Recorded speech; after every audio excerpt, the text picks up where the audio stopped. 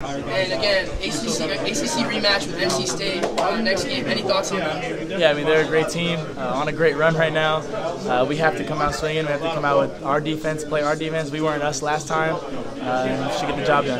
Appreciate you. So you get it too small. So you get it too small. Was that just getting him back? Yeah, I think he did that to me, or someone did that to me. So yeah, for me to get it back at him, it was a good feeling. Yeah. What was it like playing against those guards tonight? Oh man, they're super elite. Yeah. Great guards, strong. They make tough shots. That's a skill. So just my teammates, they were playing great defense. And yeah, it was a great win. Jeremy and Kyle seemed like they took it upon themselves in the second half. What does it mean for you when you see those guys get it going? Man, it's everything, man. I feel like when they work so hard, they're such good players.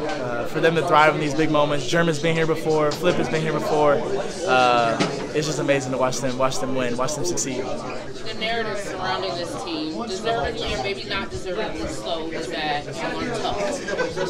One of the toughest in that Houston team. And then you beat a pretty tough JMU team last week. What kind of message are you guys sending? I mean, shoot. Just please continue to say whatever you got to say. Continue to don't switch up, please. Please don't switch up. Whatever you guys were saying before the game, please don't switch up. Yeah, we're just gonna continue to prove them wrong. And if we play defense like that, then we'll be fine. They kind of punched you all in the mouth at first. Yep. Did y'all feel shell-shocked? And what was? I mean, then y'all settled into your game.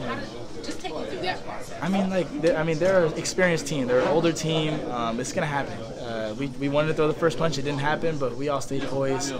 We all stayed patient. And Coach Shire, when he called the timeout, just talking to us, just to stay calm. We're gonna be fine. And yeah, I knew we were gonna come back. I just have confidence in my team. What feeling was it when you knew that you guys had this game in the bag and y'all were gonna advance to the league? There's no feeling like it. To play for a chance to be in the Final Four, it's almost like it's such a far goal that now it's so close. It's an amazing feeling. So we got to lock in and take one game at a time. I remember before you committed to Duke, you talked about your dream board. Where are you on that now? Well, I mean, shoot, I wanted Final Fours on it, national championships on it. Okay. Yeah, I reached for the stars on those. So just to be in this position to get there, to check those goals off is crazy. It's crazy. I made it right before season, the preseason, and to be this close to those goals is insane.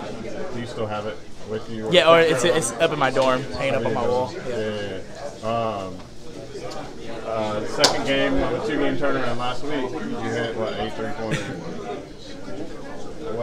What allows you to kind of carry that physicality, that endurance through into a quick turnaround? Yeah, just do anything to win, man. I'll do anything to win, whether it's not making shots and playing defense or whether it's rebounding.